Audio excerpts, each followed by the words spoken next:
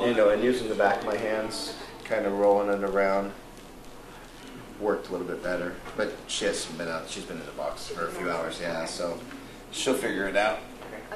Oh. My name is Pamela James, and I'm dancing with Body Vox in Carmina Burana. In this particular role, I dance with a live boa constrictor around my neck. The snake is in Carmina Burana to symbolize temptation.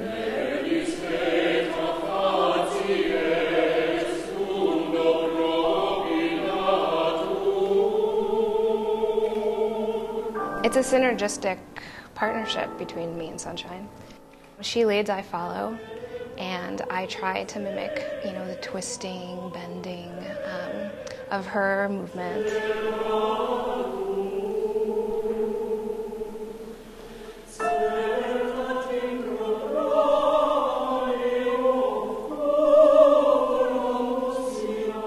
I mean, they don't teach you snake as prop, you know, in dance education, so it was definitely something new.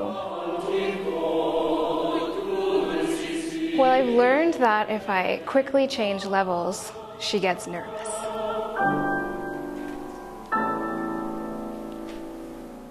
I learned that she's unpredictable, so really it's in the moment, and that's what makes it exciting, but it also makes it a challenge.